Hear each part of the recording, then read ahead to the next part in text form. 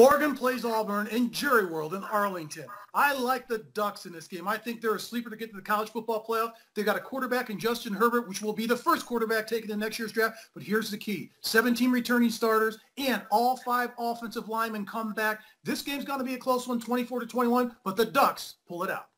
I want to tell you why I think Auburn is going to win. Because the head coach is going to call the plays, Mark. He had given that up in recent years. He did call them in the bowl game when they put 63 points on the board against Purdue. And watch out for Bo Nix, a 5-star recruit freshman. I think he will end up being the quarterback before this year's over. In addition to that, Auburn's outstanding on their defensive front line. Some problems in the secondary, but they will prevail.